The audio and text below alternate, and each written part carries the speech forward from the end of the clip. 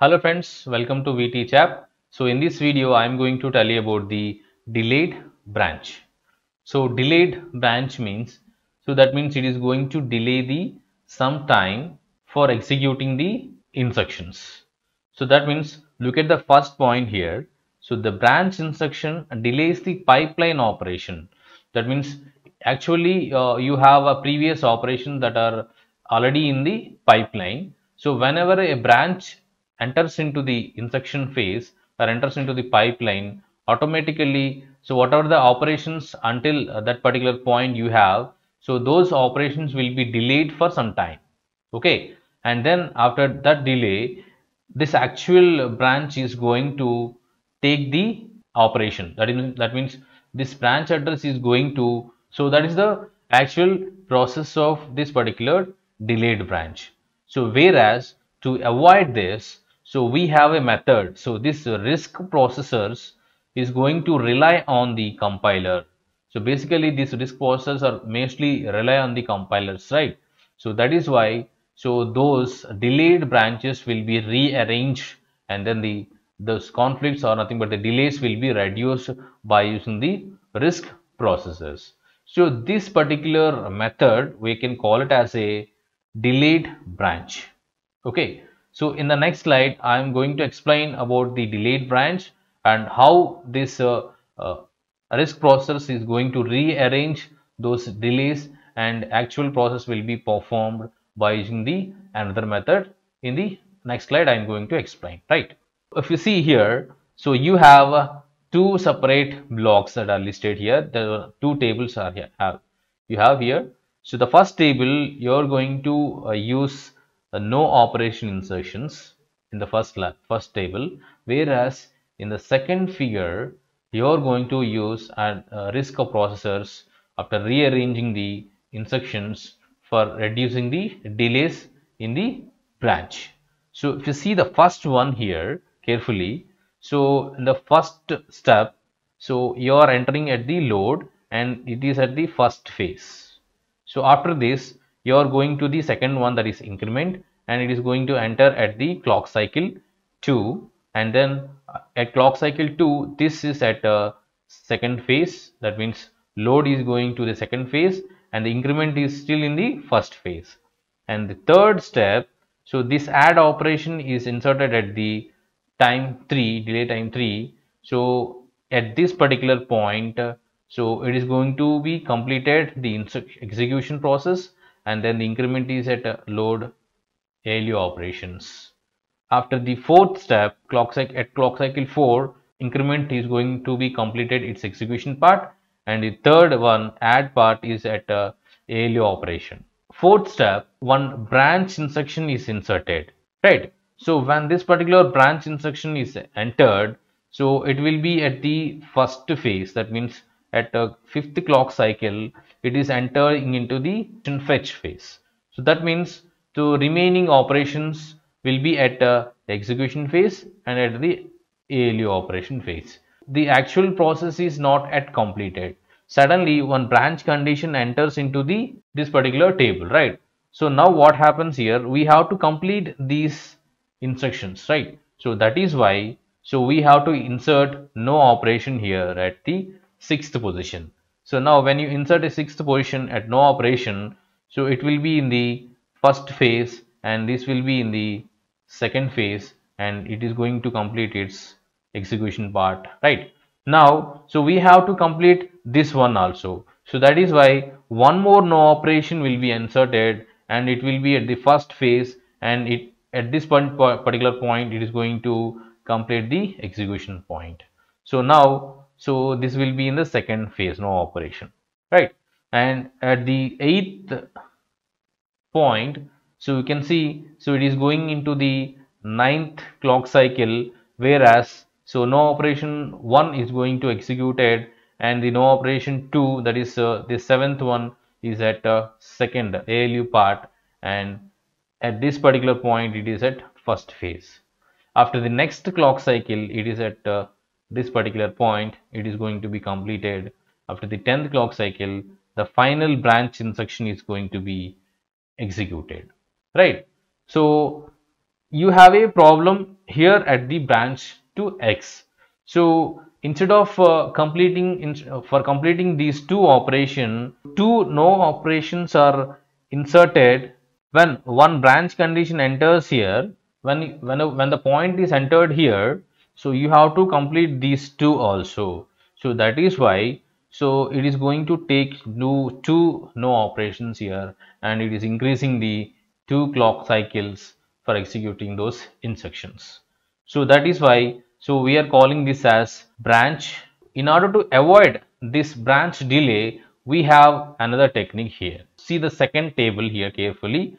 In this particular one, it is going to be completed by using 6 steps only, and whereas it is going to take only 8 clock pulses. So how this is going to be done? So look this carefully. The first step in this particular table, first step what we are doing, we are loading the content. So that I am writing it as small letter L, right? It is in the first phase, that is instruction fetch phase. Second one is, so increment, INC, I am writing it short. So at this particular point, it is going to enter at the clock cycle 2, and the first one is going to be completed at ALU. So first instruction phase is completed, it is going to enter into the ALU operation. In the third step, you are introducing the branch to X operation here. So whereas in this table, you are performing add and subtract.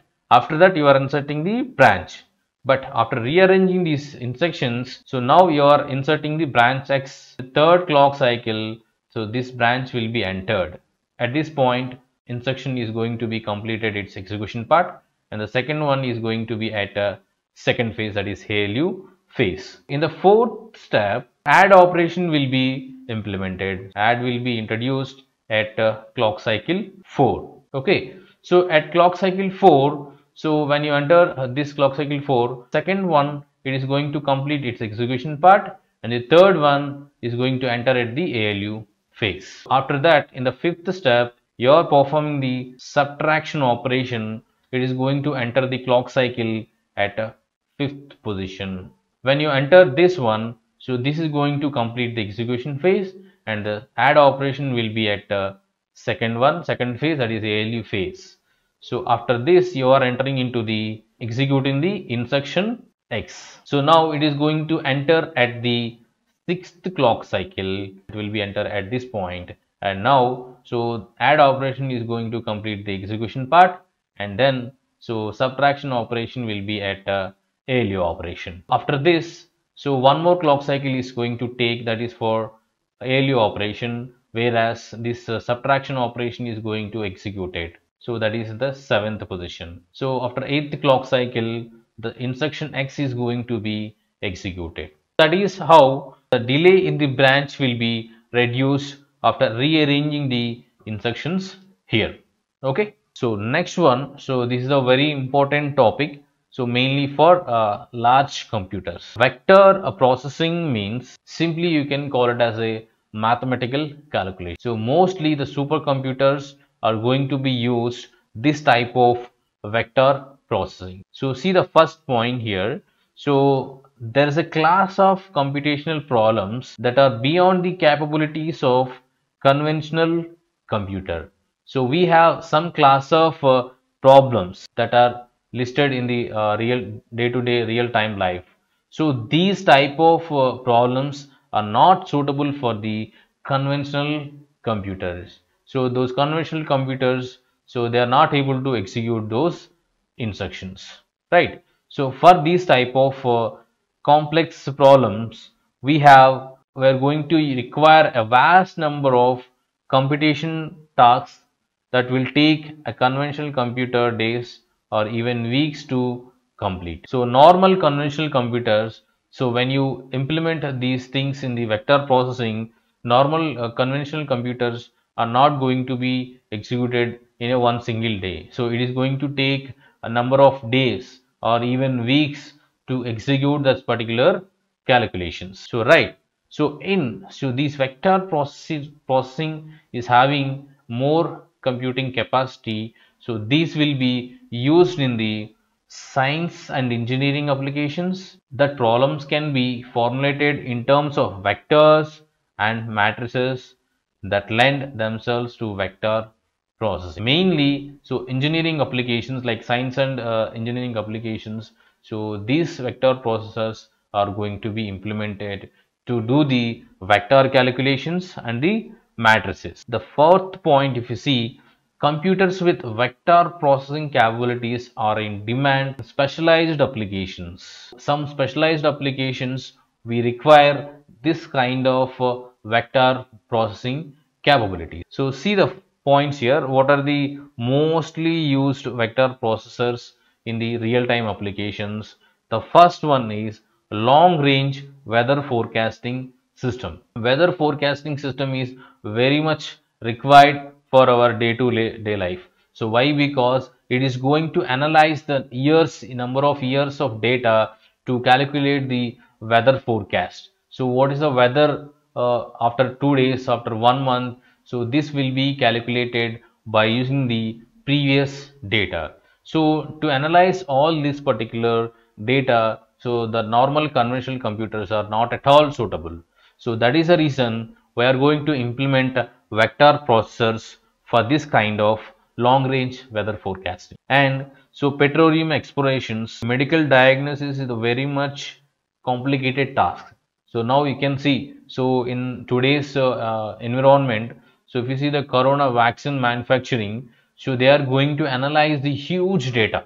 So huge data and huge samples will be taken, and it is going to analyze. So what will be the results of using this particular vaccine? In order to analyze all those things, we need a large capacity of computers that are going to analyze all those results.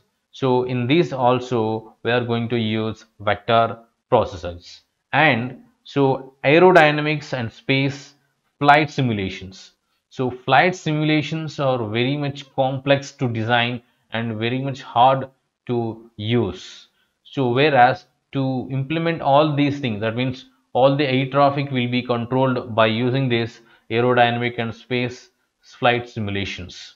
So this is a very complex applications up to now we have, right? And then the artificial intelligence and expert systems. So the day by day this artificial intelligence techniques are increasing, are demanding more. Why? Because almost in each and every real-time applications we are using this particular AI intelligence. So even traffic, if you want to monitor the traffic, so which persons are not wearing a helmet or the number plates, and who are wrongly driving, for analyzing all these results we are using the artificial intelligence. For calculating all these results we require vector processors.